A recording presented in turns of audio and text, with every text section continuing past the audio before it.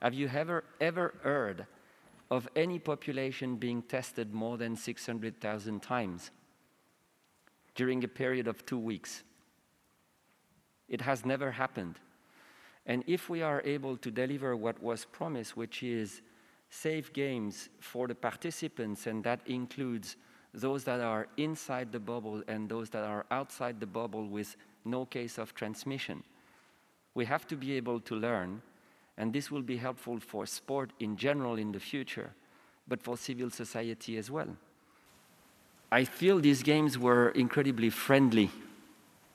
You know, the volunteers, the Japanese self-defense force at all the VSAs and PSAs, smile on, kindness, this was very friendly. And that translated also for the athletes.